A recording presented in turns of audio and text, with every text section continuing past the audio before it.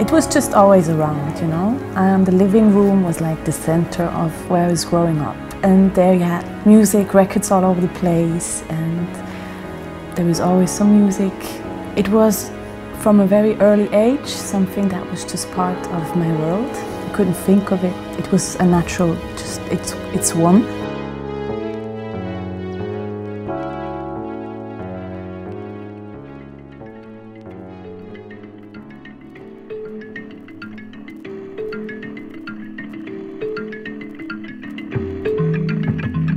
I know Judith from the moment on she was born, I guess, because my father and her father, they ran a business together actually. We were connected in a way that they would run parties at their place on weekends and we would show up there. But then later on, I was babysitting her, like I guess I was 16, and it was right above the art school I did, and so I would sleep there when I babysit.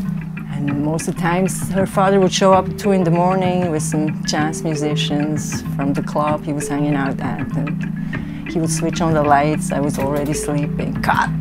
Wake up!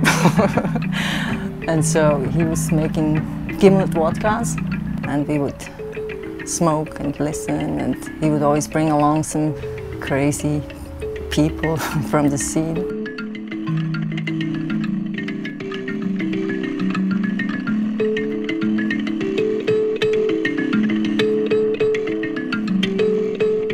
She was a very sassy, cute little girl. She would put on the high heels of her mom, and she would whip out the record of Stevie Wonder and sing along. I always was sure she's going to be a singer. She loved to dance. She loved to listen to music. And I prepared a program for the radio. She would always sit around and check me out. But I was so concentrated to listen to the music that I didn't pay attention to her. So there was always music. And her daddy was rehearsing and listening, and then there were people coming and we would listen to records all night long. Listen how this drummer is doing the beats and how, I mean, the very specific listening to music. To listen to each instrument, what it's playing, what they do together, which harmonies and so on. All that was a big part of our life.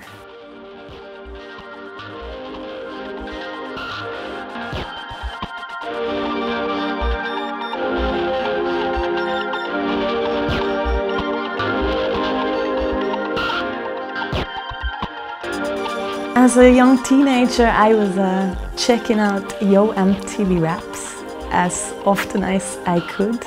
We would record the whole shows onto a tape recorder, like from the TV, so we could get certain versions of the songs that you couldn't get on the LPs. Yeah, and then I discovered through that you can actually buy 12 inches at the record store.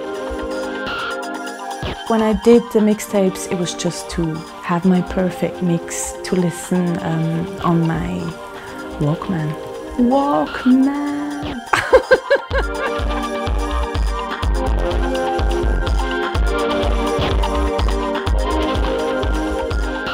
Well, Mark Zuki 173 is just one of the most lovely spirits I met along the way. We're on the same frequency and we're like brothers and sisters.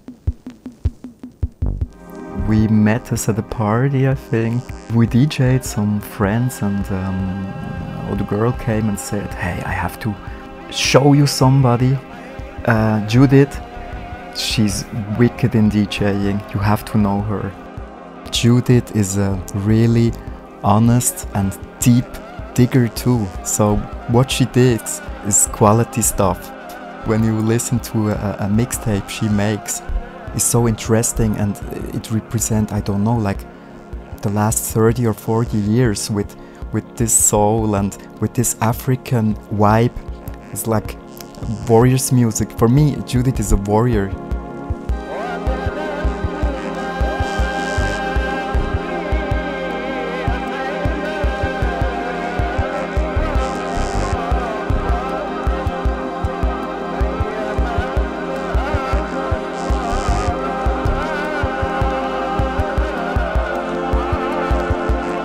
She always liked to bastel.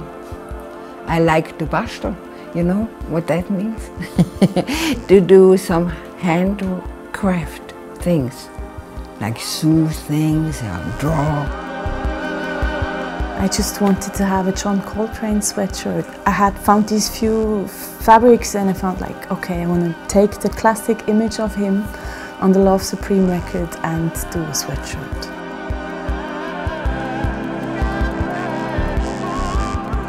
Dance and music, art are super important elements of most of the cultures, because it makes you stop thinking and it makes you create.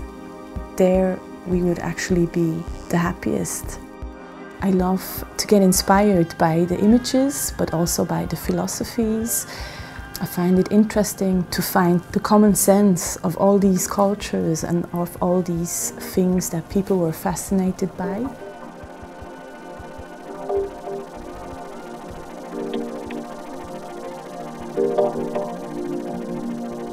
It's about the moments where you surprise yourself maybe with a mix, you risk, you maybe just mess it up, you know, but you take the risk and then you suddenly bring that emotion out of a moment that was maybe quite more like rolling, and you know, you have your eyes closed and then suddenly you make these little sparkles out there. So that's for you take risks, and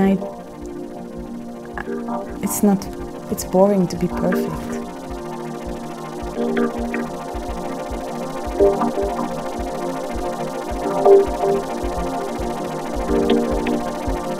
Actually, this is the only valley in Switzerland I know, so don't get the wrong picture of Heidi, Sassy Heidi. But, you know, let's break it down. It's simply beautiful to be here.